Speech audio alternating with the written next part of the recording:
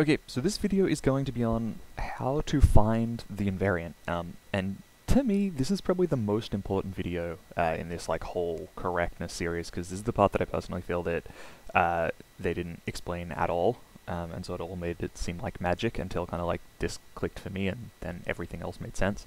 So the question is, we're looking at this code. We start with the precondition, y is greater than or equal to 0. We need to end up with the postcondition, z is equal to y times x. We've got this little algorithm here.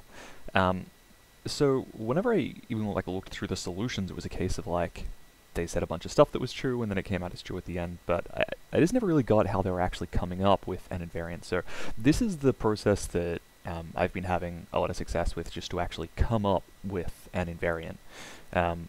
So I'm just going to start with, over here, I'm just going to change color, the kind of rule that we know. So we basically have so if we've got a statement P here, and then we've got our while B do stuff, and if we've got P here, and our statement here that does stuff, and P here, then what we know at the end for certain is, because this is proven by induction, we know P, and because just by the definition of a while loop, sorry, that's an atrocious B. Let me fix that. Because just of how while loops work, we know that not B must be true. And that's kind of the basis of how we start looking for invariants, or an invariant that matters, more specifically, because the question is, how do we turn this? This is what we have. How do we turn this into this? Because this is what we need.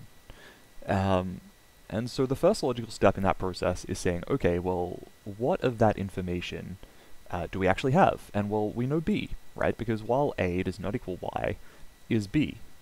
So A does not equal Y is represented as B. Therefore, not B is A equals Y. And since that is our B statement, and we know for certain that not B is true at the end, we actually know, when we finish, our first piece of known information is that A equals Y. We know that for certain. When the loop terminates, A equals Y. Cool. So what we don't have, and P, right? Because we don't know what this predicate is, this invariant is, but we know that this and this will be true at the end for anything. So, I mean, again, the invariant doesn't have to be useful. This could be, at the end, we know for certain that that and 4 equals 4. It's just that that doesn't help us. The question is, what does help us? Well, to find out what helps us, we need to know what we're trying to get. And what we're trying to get is here. Z is equal to Y times X. So the question is, what information are we missing? Obviously we can't prove that Z is equal to Y times X just because we know that A equals Y.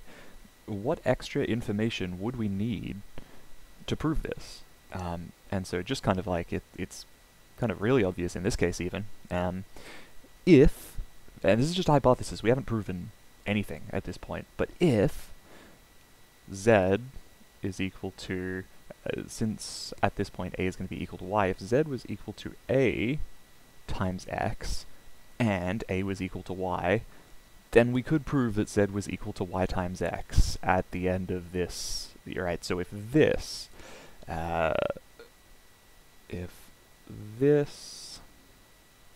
was P, hypothetically, if that was P, then that makes all of our problems go away, because that would mean that P and not B can guarantee our postcondition.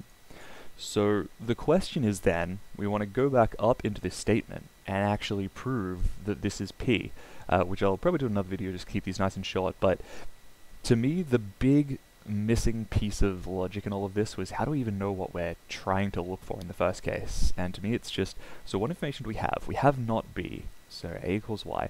What are we missing? What else do we need to make this post condition true, since we know that not B is true?